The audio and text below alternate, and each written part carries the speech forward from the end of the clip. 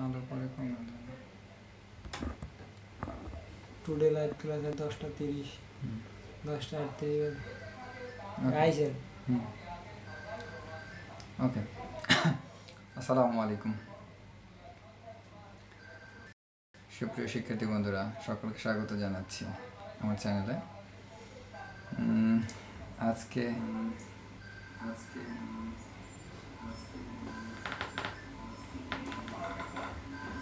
কে কে লাইভে আছে এই মুহূর্তে জানালে খুশি হতাম।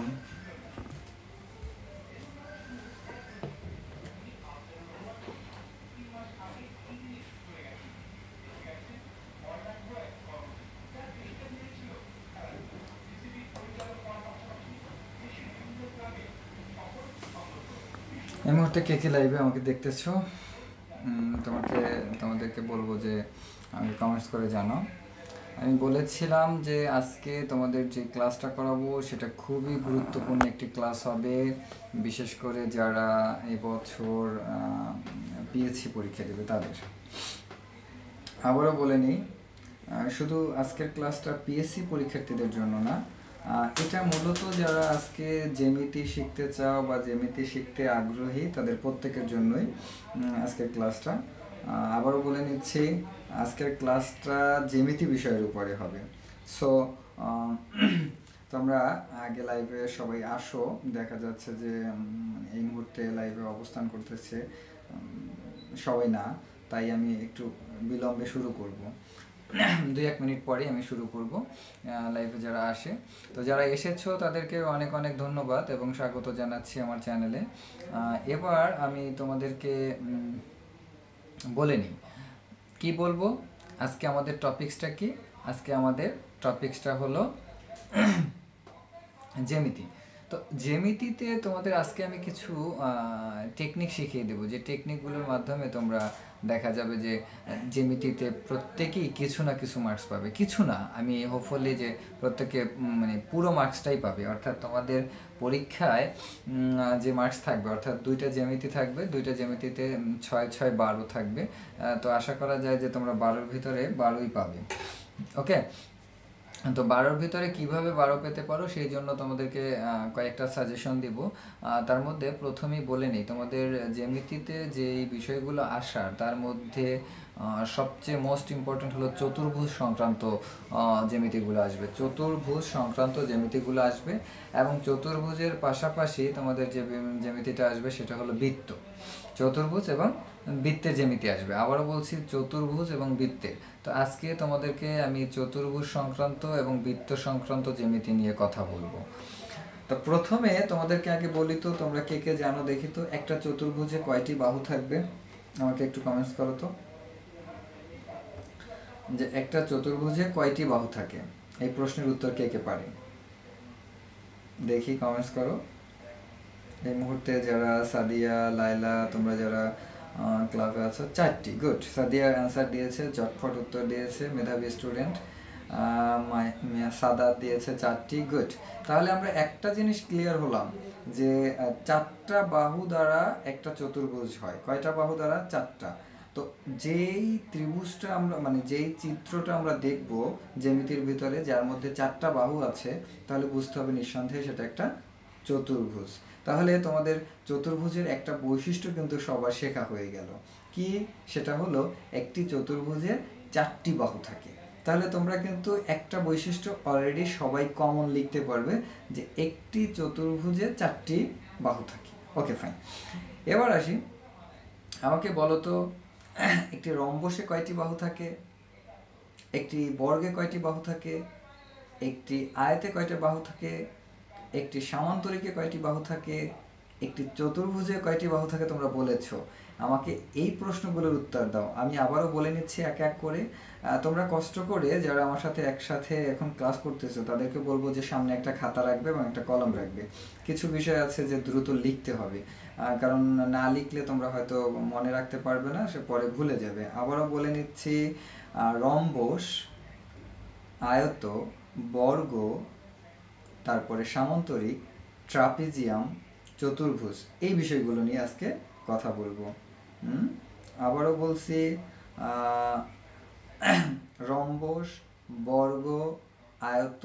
সামান্তরিক, ট্রাপিজিয়াম, চতুর্ভুজ। এই যে 6টি বিষয় আমি বললাম, আবারও তোমরা একটু খেয়াল করো, নাম্বারগুলো লিখে নাও। সেটা হলো কি কি? নাম্বার 1 রম্বস, নাম্বার 2 বর্গ, নাম্বার 3 সামান্তরিক, নাম্বার 4 আয়ত, নাম্বার 5 ট্রাপিজিয়াম এবং নাম্বার 6 তোমাদের চতুর্ভুজ। এই 6টার বৈশিষ্ট্যগুলো আমরা মানে কিছু টেকনিকের মাধ্যমে শিখে ফেলবো। অর্থাৎ তোমাদের অনেকেরই সমস্যা হয় স্যার চিত্র আঁকতে পারি না, তো তোমাদেরকে আমি চিত্র আঁকাও শিখাবো, তবে তার আগে আমি আর কি বৈশিষ্ট্যগুলো নিয়ে কথা বলবো আজকে, যে তোমরা এমন কিছু টেকনিকের মাধ্যমে প্রত্যেকটা জ্যামিতির বৈশিষ্ট্য লিখতে পারবে। তো তার জন্য তোমাদেরকে আর জ্যামিতি মুখস্থ করতে হবে না, মুখস্থ না করেই তোমরা জ্যামিতি লিখতে পারবে। হ্যাঁ, যারা পারো না তাদের আজকের ভিডিও দেখার পরে তারা পারবে অবশ্যই। যারা লাইফে আছো তাদের আমি আশা করি যে তাদের আর সমস্যা থাকবে না। তো প্রথমেই বলে নিই, আমরা যে 6টির নাম আমরা খাতায় লিখলাম, তোমরা আমাকে একটু চটপট করে উত্তর দাও তো, এই 6টার ভিতরে কোনো একটি পাও কিনা যার মানে 4টি বাহু নাই, 3টি বাহু, 6টি বাহু, 5টি বাহু এরকমের আছে কিনা, তাহলে আমাকে একটু উত্তর দাও। যে এই 6টার কমন একটা বিষয় হলো প্রত্যেকটার 4টি বাহু। এই যে 6টি আমি জ্যামিতি বললাম, প্রত্যেকটার বাহু কয়টি? উত্তর দাও। ইয়েস, 4টি। এই প্রত্যেকটার বাহুর সংখ্যা 4টি। তাহলে আমি কি একটা বৈশিষ্ট্য প্রত্যেকটার ক্ষেত্রে লিখতে পারি না? এর 4টার যেটাই আসুক আমার মুখস্থ করতে হবে না, যে আমি লিখব যে যেটা আসবে সেটা নাম উল্লেখ করে তার বাহুর সংখ্যা 4টি। যদি রম্বস আসে লিখব রম্বসের 4টি বাহু থাকে।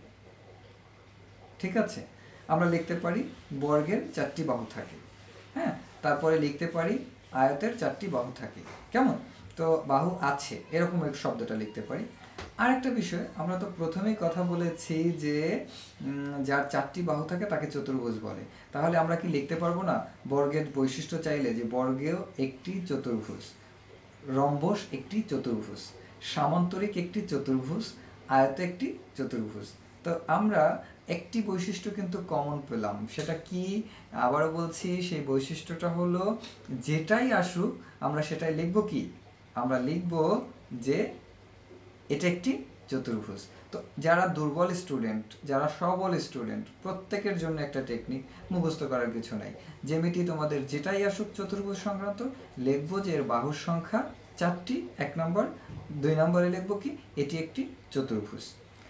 3 নম্বর একটি বৈশিষ্ট্য বলবো যে বৈশিষ্ট্যটি সবগুলোর ক্ষেত্রে কমন, সেটা হলো প্রত্যেকটা চতুর্ভুজের 4 বাহুর মানে 4টি কোণের সমষ্টি 360 ডিগ্রি। আবারও বলছি, প্রত্যেকটা চতুর্ভুজের 4টি কোণ থাকে, এটা একটা বৈশিষ্ট্য হতে পারে যে প্রত্যেকটা চতুর্ভুজের কয়টি কোণ থাকে? 4টি কোণ থাকে। বাহু যেমন 4টি, কোণও থাকে 4টি। সো এই 4টি কোণের কথাও লিখতে পারি, কিন্তু আমরা সেটা লিখবো না, আমরা লিখবো যেটাই আসুক, রম্বস, আয়ত, বর্গ, সামান্তরিক, যাই আসুক না কেন, প্রত্যেকটার ক্ষেত্রে আমরা কি লিখবো?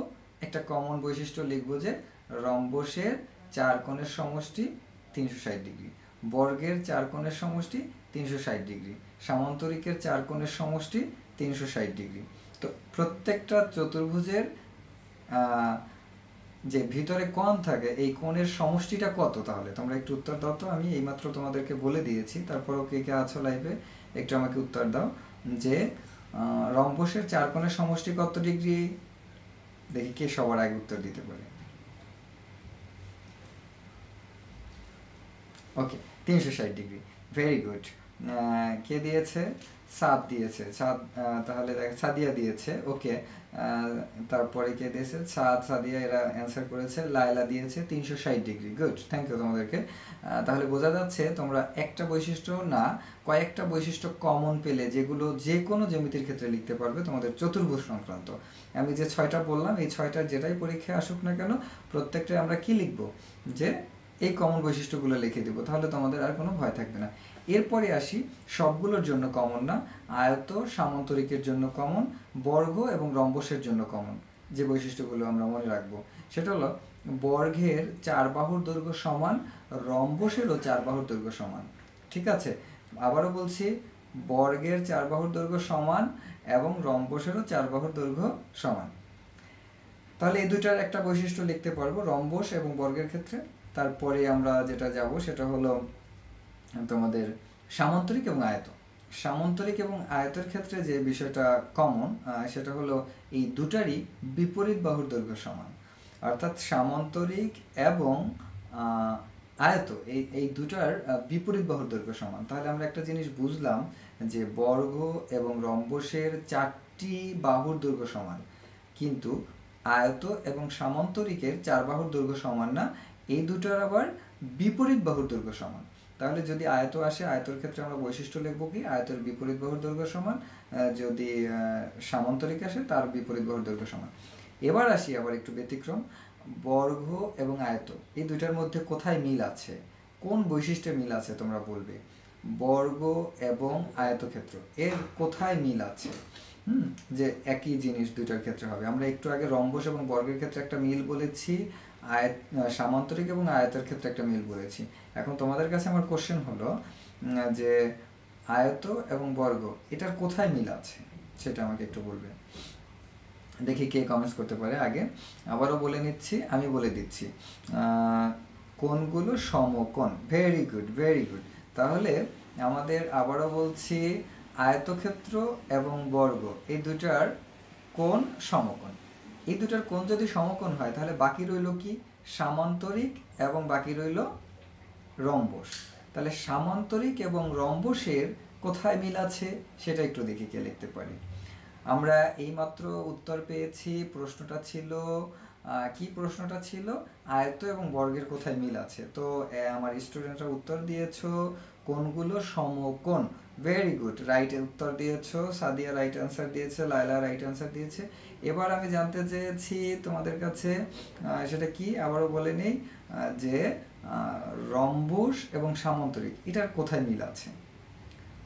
আমরা এই দুইটার মধ্যে কোথায় মিল আছে সেটা একটু দেখে কে উত্তর দিতে পারো। হ্যাঁ, আমি বলে দিচ্ছি, রম্বস এবং সামান্তরিকের কোণগুলো সমকোণ নয়। আবার একটা বৈশিষ্ট্য আমরা শিখে ফেললাম, তোমাদের কিন্তু সঠিক উত্তরে এই ধরনের এই টাইপের কোশ্চেনগুলো আসবে।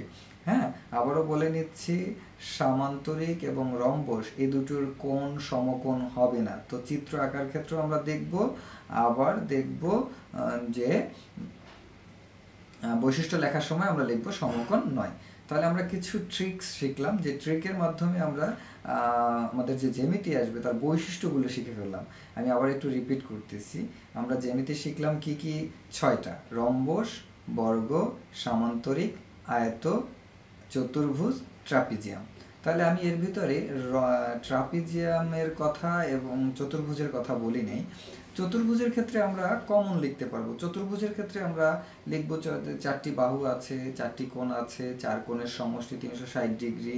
তারপরে যে ত্রিভুজে মানে যে চিত্রে 4টি বাহু থাকে অর্থাৎ তাকেই চতুর্ভুজ বলে। অর্থাৎ 4টি বাহু দ্বারা অঙ্কিত চিত্রকে আমরা চতুর্ভুজ বলবো। তো সেটা লিখতে পারি। তো আমরা চতুর্ভুজটা আসলে তেমন একটা আসবে না, কিন্তু তোমাদের বাকি যেগুলো বললাম, আয়ত, সামান্তরিক, রম্বস, বর্গ, এই 4টা থেকে কমন পাবে। কিন্তু তারপরে আমাদের যেটা দরকার ট্রাপিজিয়াম। এই ট্রাপিজিয়ামে তোমাদের অনেকের প্রবলেম আছে। আমি তোমাদের কাছে একটা কোশ্চেন করব, ট্রাপিজিয়ামের একটি বৈশিষ্ট্য কে বলতে পারে সবার আগে, দেখব। 1 বৈশিষ্ট্য, আমি অপেক্ষা করব, দেখি কে আগে লেখে। ট্রাপিজিয়ামের একটি বৈশিষ্ট্য।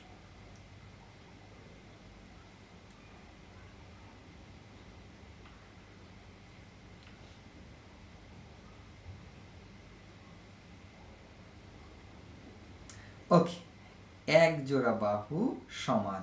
ট্রাপিজিয়ামের এক জোড়া বাহুর দৈর্ঘ্য সমান। আমরা প্রত্যেকেই এটা জেনে নিলাম যে ট্রাপিজিয়ামের বৈশিষ্ট্যটা অনেকের ক্ষেত্রে অজানা, অনেকে জানে না। আমি বলে দিলাম ট্রাপিজিয়ামের, আমার সাথে কিছু স্টুডেন্ট আছে যারা একমত, যে এক জোড়া বাহু সমান। এক জোড়া বাহু কি সমান, আবার বললাম। তারপরে আবার বলে নি, ট্রাপিজিয়াম একটি কি, চতুর্ভুজ। আমরা এটা একটা বৈশিষ্ট্য লিখতে পারি, ট্রাপিজিয়াম একটি চতুর্ভুজ।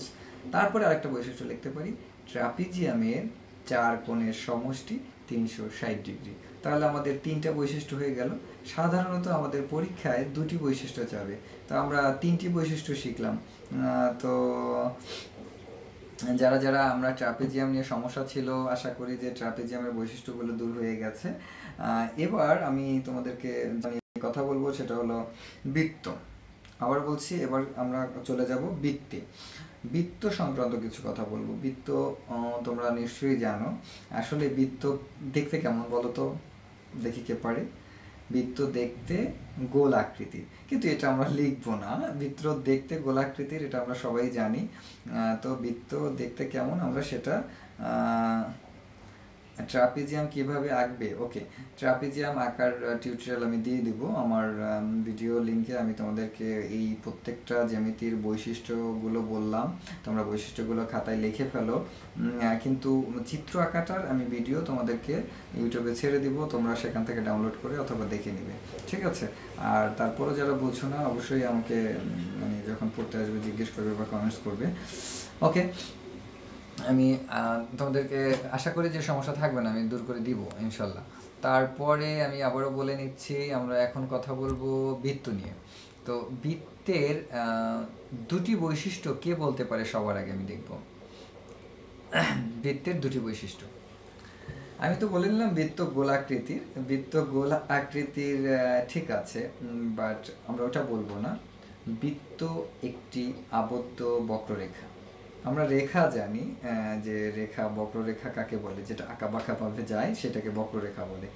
এই বক্ররেখা কেন? কারণ বৃত্ত মানে রেখাটা গোল হয়ে আসবে, গোল হয়ে আসবে, তখন সেটাকে আমরা বক্ররেখা বলবো। তাহলে বৃত্ত একটি আবদ্ধ বক্ররেখা, ওকে। বৃত্তের ব্যাস ব্যাসার্ধের 2 গুণ। এখন আমার প্রশ্ন হলো, ব্যাস কোনটি এবং ব্যাসার্ধ কোনটি? আমরা বৃত্তের নিশ্চয়ই কেন্দ্র চিনি, যে বৃত্তের মিডলে যেই মানে আমরা একটা ফোঁটা দেই বা বিন্দু দেই বা যাই বলি না কেন, যেখানে কম্পাস দিয়ে আমরা বৃত্তটা আঁকি, সেই জায়গাটাকে বলা হয় কেন্দ্র। সেটার নাম কি? কেন্দ্র। তো কেন্দ্র থেকে আমরা কেন্দ্র চিনলাম। আর একটা হলো আমরা যে সার্কেলটা দিই, চারপাশে যে সার্কেলটা দিই, এই সার্কেলটাকে কি বলে? এই সার্কেলটাকে বলা হয় পরিধি। কি বলা হয়? পরিধি বলা হয়। তাহলে আবারও বলছি, বৃত্তের মধ্যবিন্দুকে কেন্দ্র বলে, বৃত্তের মধ্যবিন্দুকে কেন্দ্র বলে, আর বৃত্তের এই যে মানে চারপাশে বেষ্টিত যে রেখা সেটাকে বলা হয় পরিধি। এই কেন্দ্র আর পরিধি এর মাঝে দূরত্ব আছে নিশ্চয়ই, চারপাশেই দূরত্ব আছে। কেন্দ্র থেকে কিসের দূরত্ব? কেন্দ্র থেকে পরিধির দূরত্ব। এই কেন্দ্র থেকে পরিধির দূরত্বকে বলা হয় ব্যাসার্ধ। তা আমরা বুঝলাম যে কেন্দ্র থেকে পরিধির দূরত্বকে বলা হয় ব্যাসার্ধ। তাহলে এই ব্যাসার্ধ যতটুকু তার দ্বিগুণ, ব্যাসার্ধের দ্বিগুণ হলো ব্যাস। তাহলে ব্যাসের কত গুণ ব্যাসার্ধ? এটার উত্তর তোমরা দিবে আমাকে, ঠিক আছে? আবারও বলে নিচ্ছি, প্রশ্নটা কি, প্রশ্নটা একটু বোঝার চেষ্টা করো, যে ব্যাস ব্যাসার্ধের দ্বিগুণ, ঠিক আছে? তাহলে ব্যাসার্ধ ব্যাসের কত গুণ? ব্যাসার্ধ ব্যাসের কত গুণ, এটা হলো প্রশ্ন। উত্তর দেখি কে আগে দিতে পারে, তোমাদের জন্য এটা একটা প্রশ্ন। অর্ধেক, গুড, অর্ধেক। কারণ দ্বিগুণ যদি হয় তার অর্ধেক হলেই তো হবে। তার মানে হলো, আমি প্রথমে যদি ব্যাসটা ধরি, তাহলে ব্যাসটা কেন্দ্র ভেদ করে এক পাশ থেকে অন্য পাশে পরিধিকে স্পর্শ করবে, অর্থাৎ কেন্দ্র দিয়ে যায় এমন জ্যা, অথবা বৃত্তের বৃহত্তম জ্যা, সব থেকে বড় জ্যা, বৃত্তের বৃহত্তম জ্যাকে বলা হয় ব্যাস। অর্থাৎ উভয় পাশে পরিধিকে স্পর্শ করে যে রেখা, তাকে বলা হয় ব্যাস। তো উভয় পাশে যখন করবে তখন এক পাশে আর এক পাশে, দুই পাশে পরিধির যে মানে দূরত্ব, দুইটা মিলে হবে ব্যাস। তাহলে এক পাশেরটা যদি হয় ব্যাসার্ধ, তাহলে ব্যাসের অর্ধেক কিন্তু ব্যাসার্ধ, ওকে। আর একটা কোশ্চেন তোমাদের সংক্ষিপ্ত প্রশ্নের জন্য, সেটা হলো আমি জানতে চাচ্ছি তোমাদের কাছে, সেটা কি, প্রশ্নটা কি? প্রশ্নটা হলো যে একটি বৃত্তে কতটি ব্যাস আঁকা যায়? একটি বৃত্ত দ্বারা কতটি ব্যাস আঁকা যায়? দেখি কে পারে। পিয়াল আহমেদ শুভ অর্ধেক বলেছে। পিয়াল আহমেদ শুভকে ওয়েলকাম। তারপরে আর কে কে আছো আমার সাথে লাইভে এই মুহূর্তে অবস্থান করতেছে, সকলকে ওয়েলকাম জানাচ্ছি। আমি আবারও প্রশ্নটা বলছি, দেখি কে কে উত্তর দিতে পারে। তোমরা যারা লাইভে আমার সাথে অবস্থান করতেছো প্রত্যেকেই কমেন্টস করবে, তাহলে তোমাদেরকে পড়া বুঝতেও তোমাদের সুবিধা হবে, প্লাস আমারও আরও আগ্রহ থাকবে যে তোমাদেরকে বলার। বলে দিচ্ছি, প্রশ্নটি হলো একটি বৃত্ত দিয়ে কতটি ব্যাস অঙ্কন করা যায়? অনেক অনেক, তো আমরা অনেক লিখবো না, আমরা লিখবো অসংখ্য। আমরা প্রশ্নটার উত্তর লিখবো অসংখ্য, তো সেই ক্ষেত্রে তোমাদের সঠিক উত্তরে আসতে পারে আমরা লিখবো যে একটি বৃত্ত দ্বারা কতগুলো ব্যাস আঁকা যায়, অসংখ্য ব্যাস আঁকা যায়। তো আমরা জ্যামিতি নিয়ে আসলে কিছু বৈশিষ্ট্যের কথা বলেছি। এই বৈশিষ্ট্যগুলো তোমরা যদি মনে রাখার চেষ্টা করবে, তারপরও যাদের সমস্যা হবে আমার ভিডিও লিঙ্ক থেকে এটার ভিডিও আমি ডাউনলোড করে দিব, তোমরা দেখে নেবে, তাহলে তোমাদের আশা করি যে সমস্যা থাকবে না। টেকনিকগুলো মনে রাখলে আমি আশা করি যে তোমাদের বৃত্তের বৈশিষ্ট্য নিয়ে আর কোনো সমস্যা থাকবে না। একটা কথা বলে নিই, বৈশিষ্ট্য যদি তোমরা লিখতে পারো তাহলে কিন্তু 4 করে পাবে। একটা জ্যামিতির বৈশিষ্ট্য লিখলে 4, আর একটা লিখলে 4, তার মানে 8 কিন্তু তোমরা পেয়ে যাচ্ছ। আর চিত্র অঙ্কন করার জন্য 2 2 করে 4 থাকবে, মোট 2টা জ্যামিতিতে 12 থাকবে। তো সেই ক্ষেত্রে আমি তোমাদেরকে মানে অঙ্কনটা গুরুত্বপূর্ণ, এই অঙ্কনটা দিয়ে দিব। আর যারা অন্য অন্য ক্লাসে পড়ো তাদেরও বলবো এই জ্যামিতির ট্রিক্সগুলো অথবা জ্যামিতির এই বৈশিষ্ট্যগুলো তোমাদের প্রত্যেকেরই জেনে থাকা মানে দরকার, কারণ তোমাদের লাইফে অন্য অন্য ক্লাসে জ্যামিতি আসবে, জ্যামিতি শিখতে হবে, তো সেই ক্ষেত্রে কিন্তু জ্যামিতির বৈশিষ্ট্যগুলো লাগবে। কেমন? তো এই মুহূর্তে আমি একটু তোমাদের কাছ থেকে বিদায় নিব। আমি হয়তো বা নতুন আরেকটি টপিকস নিয়ে 20 মিনিট পরে লাইফে আসবো। তো যারা পঞ্চম শ্রেণীতে পড়ো, জ্যামিতিগুলো নিয়ে সুন্দর করে 6টা বা 7টা জ্যামিতির বৈশিষ্ট্যগুলো সুন্দর করে একটা খাতায় লিখে ফেলো, নোট করে ফেলো, যেন তোমাদের পরবর্তীতে ওখান থেকে দেখে নিলে ভালো হয়। খাতায় নোট করে ফেলো জ্যামিতির বৈশিষ্ট্যগুলো একই সাথে সিরিয়াল অনুযায়ী এক একটা লিখে লিখে প্রত্যেকটা নামের শেষে বৈশিষ্ট্যগুলো লিখে ফেলো। আশা করি যে তোমাদের জ্যামিতির একটা ভালো প্রিপারেশন হয়ে যাবে। আর আমি 20 মিনিট পরে তোমাদের জন্য সংক্ষিপ্ত প্রশ্নের উত্তর নিয়ে একটি ক্লাস নিয়ে হাজির হব, সংক্ষিপ্ত প্রশ্ন উত্তর। হ্যাঁ, ঠিক আছে, আমি তোমাদের কাছ থেকে 20 মিনিটের জন্য বিদায় নিচ্ছি। ওকে, আল্লাহ হাফেজ।